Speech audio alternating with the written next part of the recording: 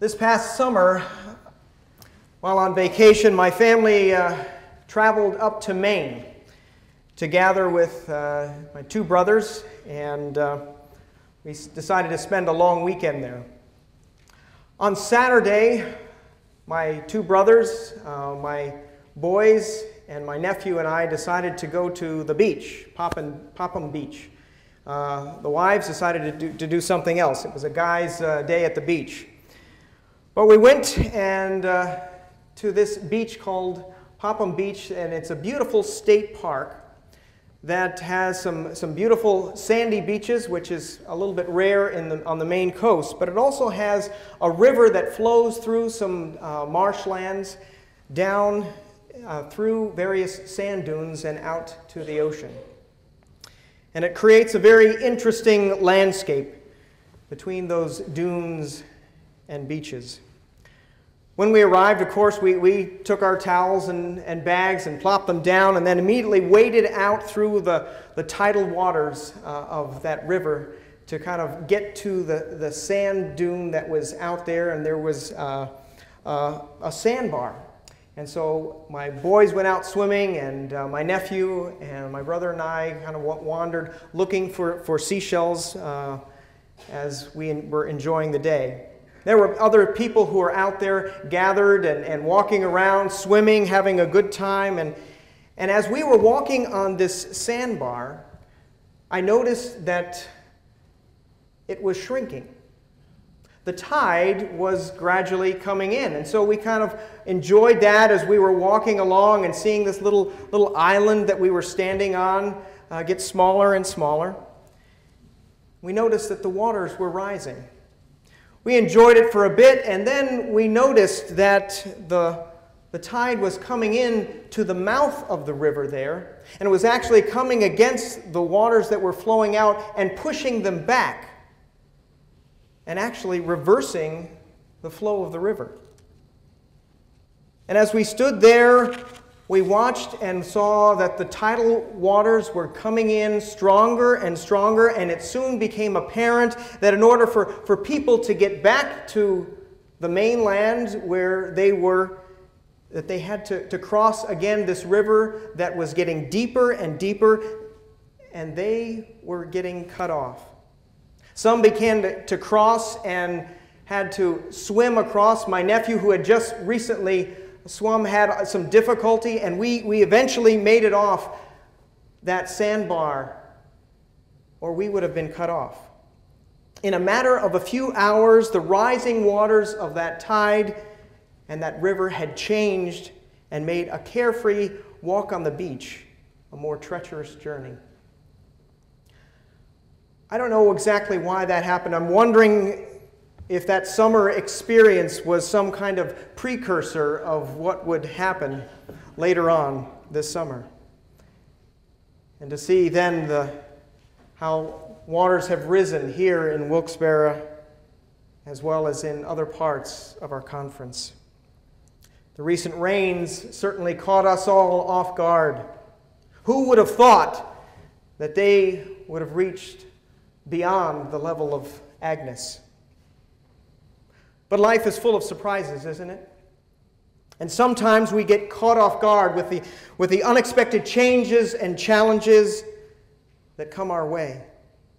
I was briefly caught off guard as the rising waters came up on the coast of Maine, but I've heard so many other stories this week of the harrowing events that took place, of the rising waters, people caught by surprise, running for their lives.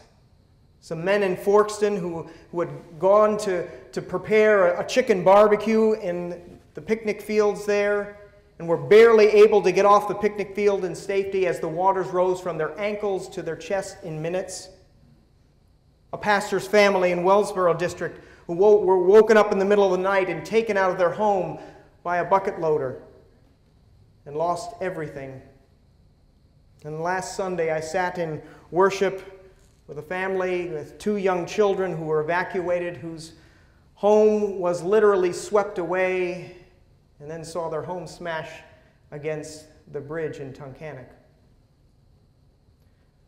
If you have been watching the news or even driving around a bit, as the bishop has done today, we all have seen and witnessed the rising waters that can surprise us, that can threaten us, and threaten serious damage, physically as well as to property. And whether or not you yourself was actually affected by those floodwaters, we all, I'm sure, have faced circumstances where we are caught off guard, where we feel as if we are being inundated by challenges, by pressures, by changing landscapes in our personal lives, in our corporate lives, even in the church. You know, we think we have life under control, and then we find ourselves overwhelmed with obstacles, with worry, with grief, with sin. And as these types of challenges come flooding in, we tend to lose our connectedness to one another. We may even lose our connectedness to God, the source of stability in life, and despair can so easily set in. Perhaps some have felt that way, even in the United Methodist Church.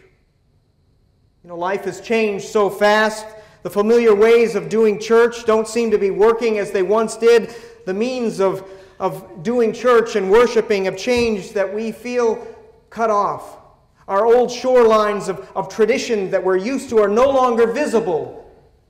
We seem to be cut off from all that is familiar, from all that holds us together as a community of faith.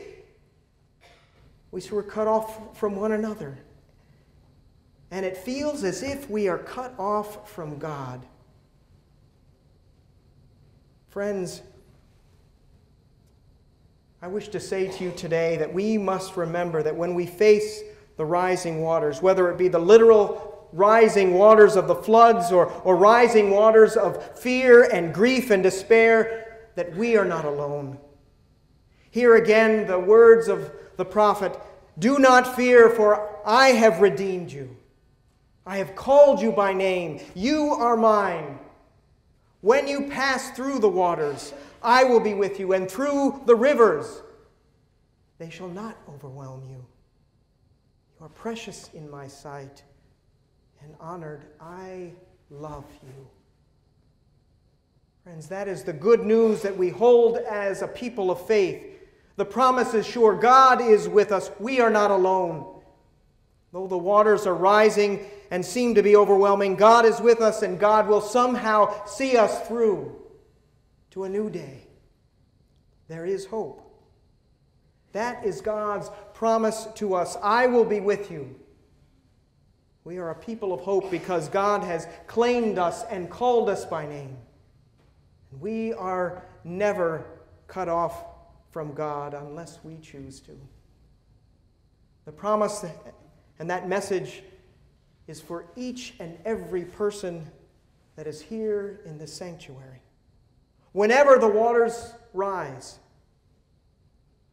but more importantly, and I wish we need to hear this again, that God wants us to share that same message, that message of hope, with those outside these walls, for that is what we are called to do. There are so many who are affected by the rising waters who have not heard that message of hope.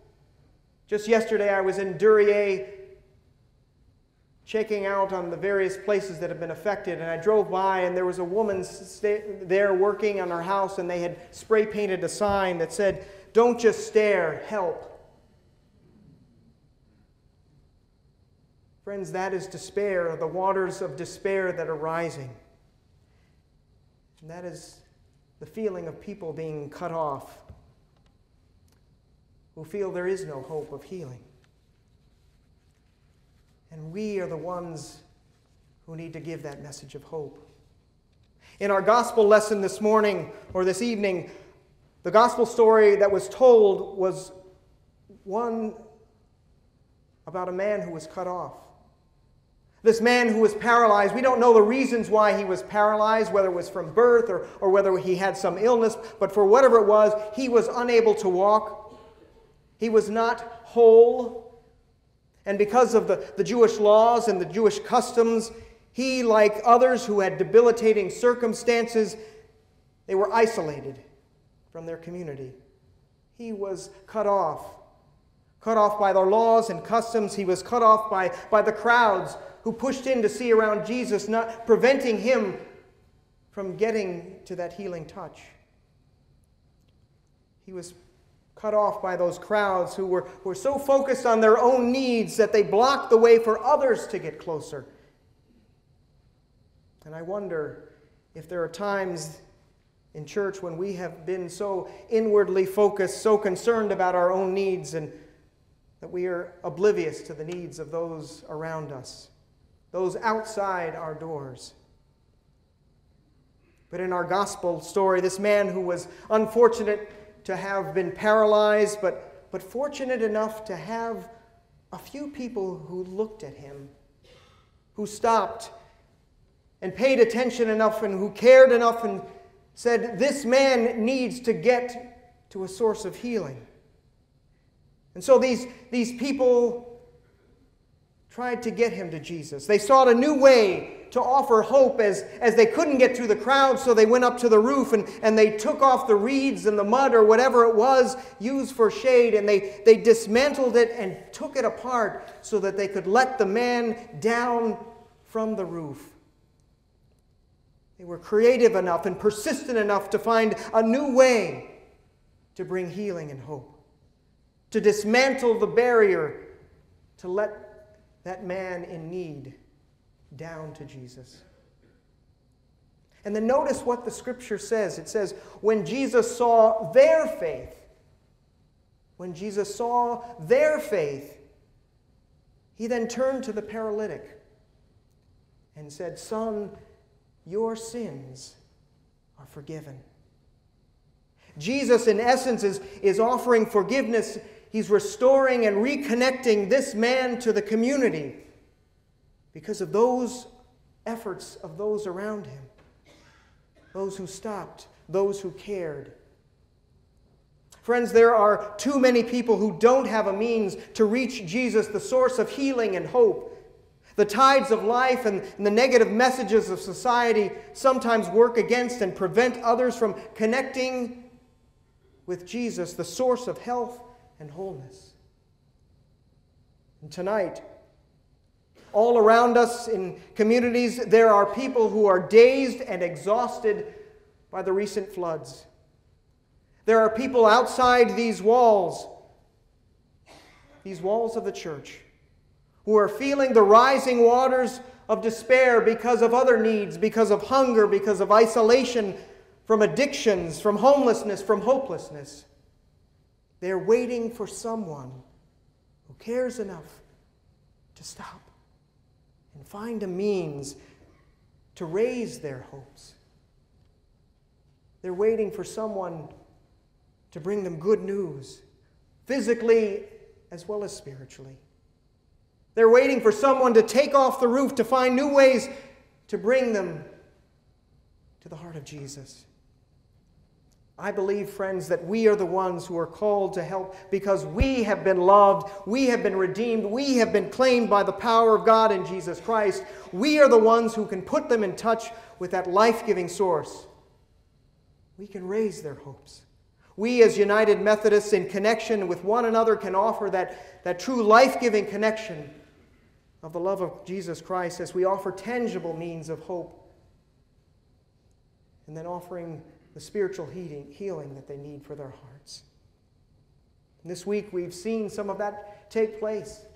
We've seen it as we've witnessed so many teams who have been gathering across Wilkes-Barre and Scranton districts who have begun to respond to the need by offering their time, their labor, their efforts.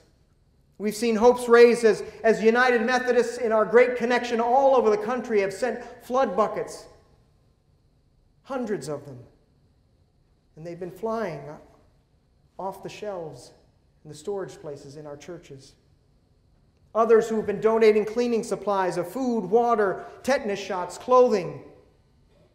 So many works of generosity, acts of kindness. For some, Perhaps this flood has been an opportunity for God to take off the roof of our awareness so that we can see the needs of those around us and to help reconnect with them. But let's not put that roof back on. We don't just need to respond when there are creeks and rivers that are rising. I challenge you in your own communities to be creative in finding ways to reach out to any in your community, any who are in need, whether it's creating a food pantry or putting together back-to-school backpacks or offering a study in a local coffee shop or teaching English as a second language or some other new creative ministry that so many have begun as we reach out and connect with those in our community. Friends, we in the United Methodist Church are called to be the ones who will venture into the rising waters and bring people to the healing presence of Jesus as we make disciples for Jesus Christ, for the transformation of the world. In the face of rising waters, we have the hope of God who has claimed us and who promises always to be with us. And as a people of hope, we can connect others to that source of hope in Jesus Christ. So friends, raise hope in any way that you can. In the face of rising waters, raise hope. Raise hope.